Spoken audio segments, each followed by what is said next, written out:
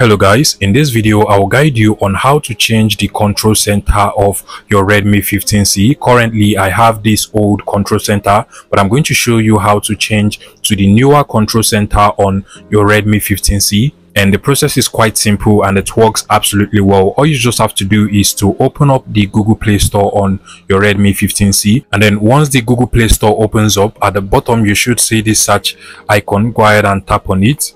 Then proceed to come inside of this search image field at the top and then search for the Mi Control Center. So you can literally see the Mi Control Center over here. Go ahead and search for that, and then make sure you download and install this Mi Control Center application into your Redmi 15C. So over here is the app. I'll just go ahead and click on the install button. Once you have the Mi Control Center application downloaded and installed, you can go ahead and open it up directly from here and then set up the app. First of all, you want to make sure it is turned on. So click on the power button at the top over here to turn it on, and then you have to give it all of these permissions. So make sure you turn on dual SIM, just like so. Click on allow, and then you also want to make sure Bluetooth is turned on. Just basically give it all of the permission. Also under accessibility, you want to turn it on. Click on accept over here. This is going to take you to the settings of your Redmi 15C. Now from over here, you want to come over to the downloaded apps and then just go ahead and click on these permissions.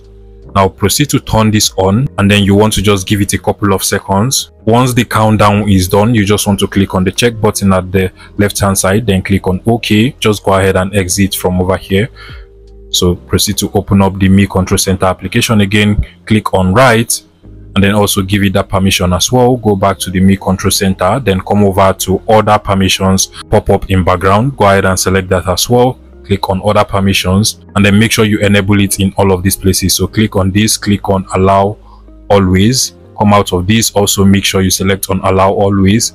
Come into this place and also make sure you select on allow always. Then you can exit from this, come back to the Mi Control Center application, and then finally you want to also make sure you toggle on notifications as well. So click on the Mi Control Center app from over here, and then make sure that allow notification access is enabled. You also get this countdown. Just allow it to run. Once it is done, you want to click on the check button over here, then click on OK, and then you can just go ahead and open up the Mi Control Center application one more time. So exit from over here back to the Mi Control Center application, and once you're done, you just want to click on OK from the top. Click on OK from over here, and that is basically all you have to do. Also give it every other permission it requires. And now, as you can see, if I swipe down through the control center on my Redmi 15C, you can now see that I now have the newer version of control center. And trust me, all of these buttons actually work. So you can see I can increase and reduce brightness if I want. I can also put my phone on airplane mode. I can go ahead and turn on mobile data.